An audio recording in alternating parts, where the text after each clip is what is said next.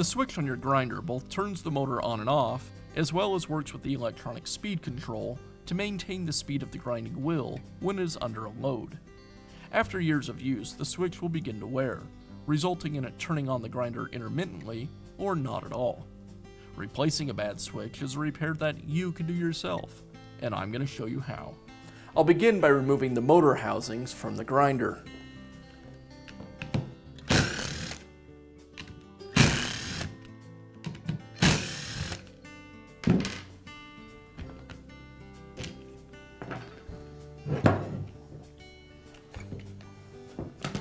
Now I can remove the switch from the electronic speed control. It's secured with a couple of plastic tabs.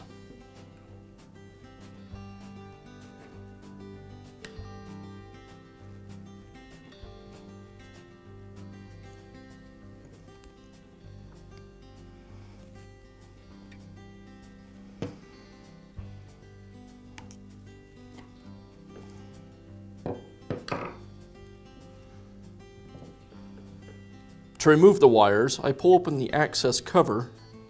This exposes a series of trapdoor keepers. To remove the wires, I insert a small screwdriver and give it a twist. Then the wire will pull right out.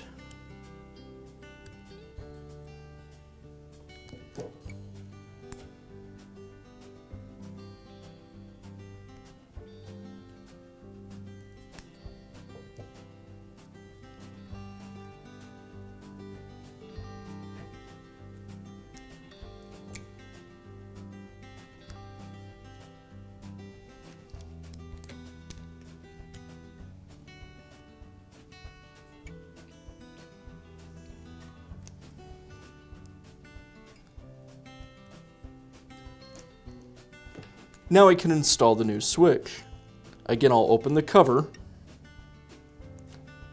And to install the wires, I now just simply press them into place.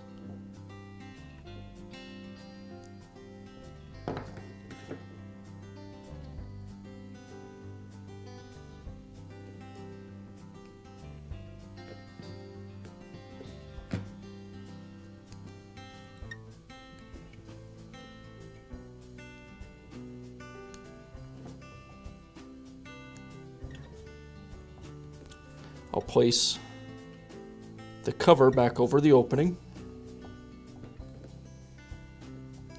And now I can install the switch back onto the electronic speed control. Now I'll slide the switch back onto the grinder, and I'll press the pins on the speed control back into the switch.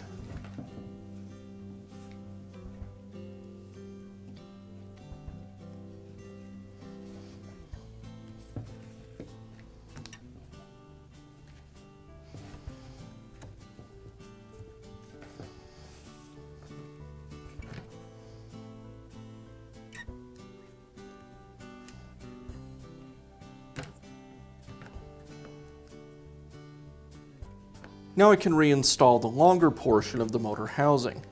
It has two tabs in the front that lock into notches on the motor housing. I'll make sure that I have the switch actuator pulled all the way back. I'll flip the grinder over. And on this side, I want to make sure that I have the actuator lever behind the switch. Now I'll tuck the wires out of the way and install the smaller piece of the cover and secure it with the screws.